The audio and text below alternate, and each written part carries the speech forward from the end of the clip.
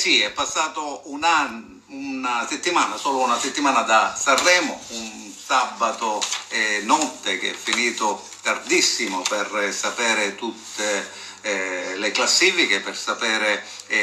come si concludeva questo trionfale Festival di Sanremo del 2022. Intanto ad una settimana dalla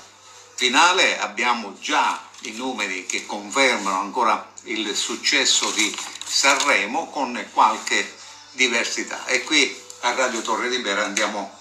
ad analizzare la classifica che danno le radio durante questa settimana appena passata, e naturalmente al primo posto anche qui viene confermato Mahmood con Blanco, con Brividi, che sentite in sottofondo, e c'è la prima sorpresa perché al secondo posto c'è la rappresentante di lista con Ciao, mentre al terzo posto si conferma Elisa o forse Sei tu.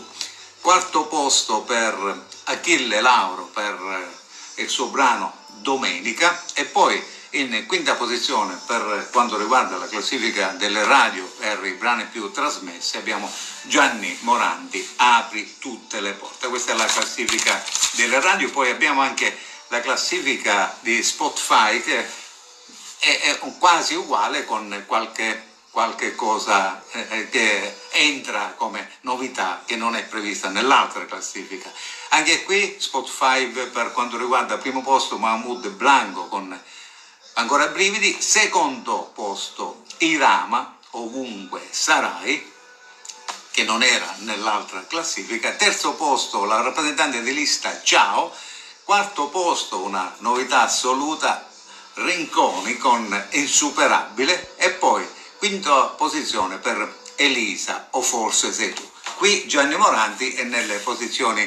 settima, ottava, se non ricordo male, insieme ad Achille Lauro. Quindi viene confermata un po' la classifica sanremese con queste varianti, con queste novità che sono preferiti da chi ascolta la radio e nell'altra classifica. Però tutto sommato il successo è sempre